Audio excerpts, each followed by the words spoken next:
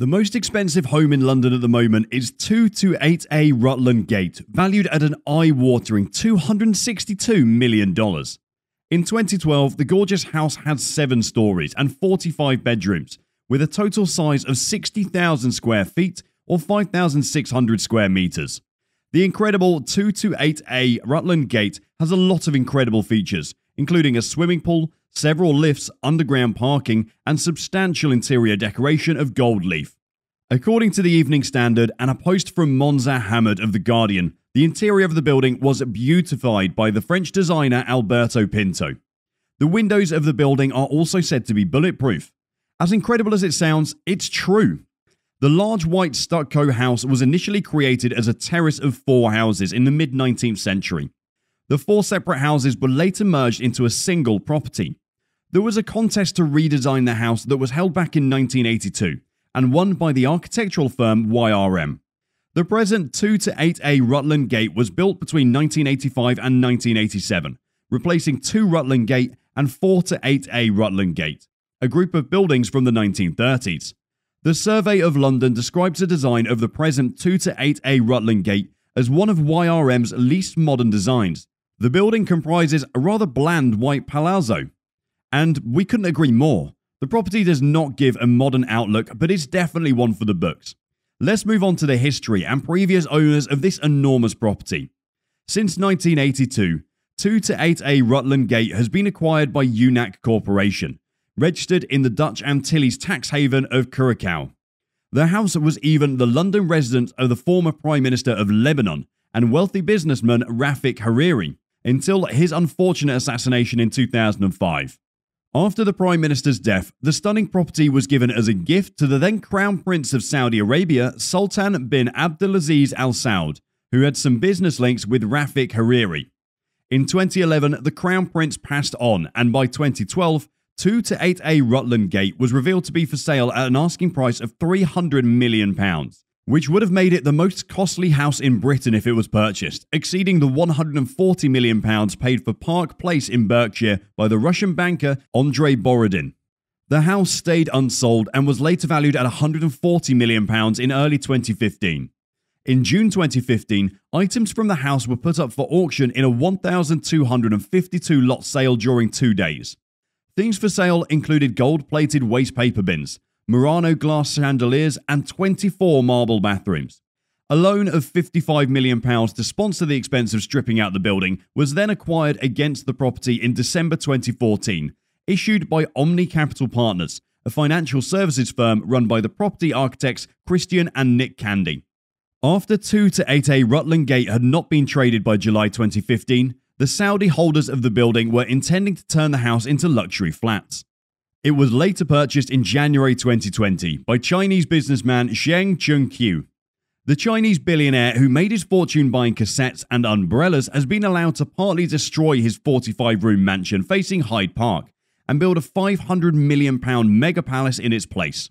Westminster City Council in 2021 rubber-stamped Hong Kong-based tycoon Cheng Chunqiu's plans for the $262 million property in Knightsbridge, which includes demolishing and restoring the 3rd, 4th and 5th floor.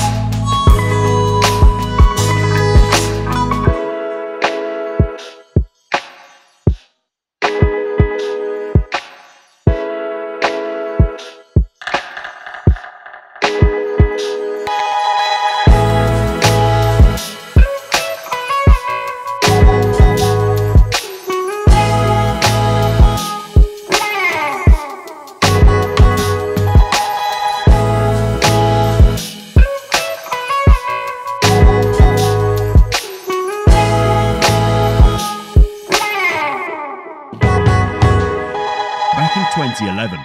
A representative for Cheng Chung-kyu earlier said that if the property was refurbished and converted into flats, it would be worth up to £700 million. Wow. Building on the property for its renovation began in 2021 and is expected to be fully completed in early 2025. 2 to 8A Rutland Gate has also been compared to 2 other luxurious London houses. Swiss group property agents who were dealing with the sale verified they'd received the £280 million which was under contemplation. Numerous parties had previously communicated an interest in the supermansion, including a Russian and a Saudi buyer. The close Qatar embassy was also rumoured to have an interest in the property. In the 1990s, the whole property was equipped with celebrated Paris-based interior designer and photographer Alberto Pinto's company during a 2.5-year renovation. Albert Pinto's well-known company, which usually kits out luxury yachts and planes, spent from 1992 until 1994 working on the house, bringing in pieces from all over the world. The company also did some redecoration, figured to have cost a total of £50 million in the late 90s or early 2000s, but very few things have been put in since then.